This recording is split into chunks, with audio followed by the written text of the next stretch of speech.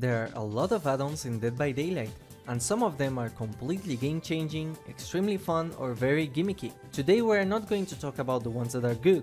Today I will show you the worst add-ons for killers in Dead by Daylight, and how I would change them in order to make them useful.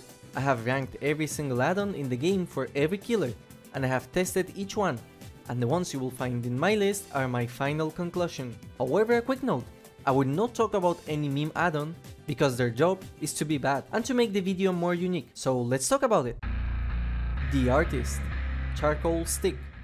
When I first read about this add-on, I thought it would show the survivors the aura of the crows through walls, but then completely turn them invisible. Even at that moment I thought this was a very interesting but niche add-on. Turns out I was wrong. What this add-on actually does is it hides the white aura that the flying crows have once you attack, so a survivor that is far away has no way of knowing where the crows are directed at once you launch them. The only practical use of this add-on is if you are going for a sniper playstyle, and also survivors cannot pinpoint your exact location on the map, but the cost is the aura reveal of the dire crows, which is a pretty big downside for such a small upside, since now survivors know exactly what direction the dire crow is facing in a tall loop, and they can even see the crows being spawned from anywhere on the map. I do not think conceptually this add-on is bad, but it could be way more interesting and better, and also better explained for new artist players. What I would like this add-on to do is to hide the dire crow after 1 second of it being spawned and remove the aura visibility downside. This would make this add-on very interesting, since you could use your dire crows as traps on generators or hallways if you combo it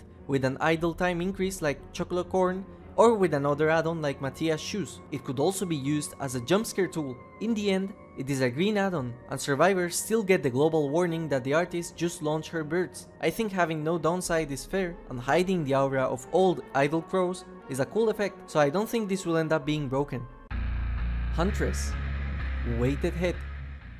One of the only ways to get the incapacitated status effect, and on paper it sounds good, but on practice this add-on is quite useless. Incapacitated will remove the survivor's ability to pick up items, use items, work on generators, or interact with other survivors, and that is where this add-on could potentially be strong, because you can camp with Huntress and deny saves in the late game, because if you hit them with a hatchet with this add-on equipped, they cannot start the unhook. Another situation, a survivor is almost finishing a generator, since with this add-on you will guarantee a down on them. These two situations are so specific and niche that they make this add-on not very consistent, and 99% of the time useless. My suggestion is pretty simple: keep the incapacitated effect since it is very unique, and add another one: survivors hit with the hatchets drop their items, so basically arrange Franklin's demise without the item consumption. And it also combos very well with incapacitated effect, since if a survivor gets sniped, they cannot pick up their item instantly before you arrive. I think it's a pretty smart add-on change.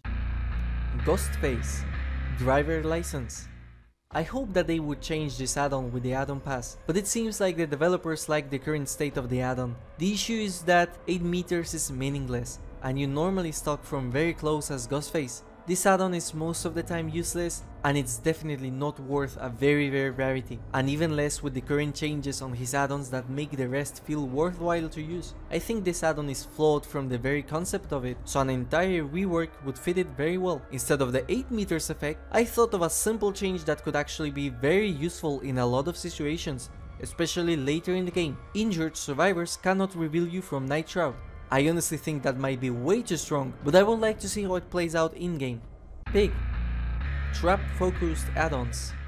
My issue with these add-ons is simple. They only add a bonus to survivors that currently have a reverse bear trap in their head. The problem is that these add-ons give bonuses that most of the time are meaningless, and their only purpose is to incentivize tunneling a trapped survivor, which is a bad choice most of the time as a pig player. First of all, utility blades and rusty attachments penalize a survivor healing after getting a trap on their head, but most survivors will immediately go to search for the key in the boxes, and that incentive increases even more with these add-ons. The effect does not persist after a survivor removes the bear trap. Another add-on with the same issue is razor wires that will injure a survivor if they fail a skill check, but again, survivors that search the boxes are most of the time already injured, and if they are not, then this add-on is still worthless. The only time this add-on could give a game-changing value is if you interrupt a healthy trapped survivor while they are searching a jigsaw box, and that is so niche and unlikely that it just ruins this add-on. My suggestion is pretty simple. Make the healing penalty add-ons also apply to the ambush attack, and for the razor wires, make it so that skill checks inside the boxes are considerably smaller, or if you want to go absolutely crazy with it, make it so that if a survivor stops interacting with the box at any time, they get injured if they are healthy. Clown, Spirit of Hartshorne. Can any clown main tell me what the point or use of this add-on is? I have played with each and every clown add-on, and the only one that came as close to being as useless as Spirit of Hartshorne was Kerosene Can. Even with Kerosene Can, you could at the very least apply the blindness effect very easy. Spirit of Hartshorne increases the size and spread of the antidote gas, the yellow one. There is no combination that I can think of that is useful with this add-on, and also it is a green add-on, so you're paying extra for no reason. The counterpart of this add-on is Bottle of Chloroform, but that one affects the purple gas and that one is actually useful. My suggestion to make this add-on worthwhile is to keep the effect, but additionally, do not let survivors have the invigorated effect. This way, you can combine it with a yellow bottle focus build, for example the cigar box, and the bigger area of effect will be a benefit for the clown since survivors cannot take advantage of it. Twins, Baby Teeth. First of all, it only applies the blindness effect after a survivor removes Victor, not while they have it. You heard that right, it only applies after removing Victor. Second of all, it's only 30 seconds. Clown's Kerosene Can does the same thing just by hitting a survivor with a glass bottle, and it's still considered trash. The only use for this add-on is to try and slug survivors, so the ones that are not downed would not know where the slug survivors are located. But who I am trying to lie, this add-on is completely worthless. If it was 60 seconds, then I could definitely see an use for it, since it would be absolutely the counter for a perk like Kindred, Empathic Connection, or Bond. But want to know the funniest part of this add-on? Originally it was only 15 seconds, they already buffed it to 30 seconds. So just like I said earlier, make it so that a survivor with Victor attached has the blindness effect, and increase the blindness duration after removing Victor to 60 seconds. Even then I still think it wouldn't be used as much, but it would turn this add-on into the best blindness add-on in the game. Also, fun fact, Twins has no add-on that applies the Mangled status effect. I think they should add the Mangled effect to the Rusty Needle add-on too, so if we combine these two add-ons, Victor becomes a very oppressive threat, giving you 3 different status effects. Hillbilly, Big Buckle. This add-on is completely worthless. Not only does it require you to overheat your chainsaw, which is already bad for Hillbilly, but it only reduces 8 meters of your 32 meter radius. The only other add-on that benefits from a smaller turret radius is Apex Muffler, but the problem is that the chainsaw would be overheated and you cannot use it. There is no perk or add-on that you can combine with this one. It is possibly one of the most useless in the game because you cannot even turn it into any gimmick. I have 2 suggestions for this add-on. The first one is to keep the spirit of the add-on, but give Hillbilly the undetectable status effect while overheated. However, my second suggestion, and I think it is way more interesting, is to give Hillbilly a 5% or a 10% haste movement speed bonus when overheated. This could turn into a really cool gimmick with Pighouse gloves.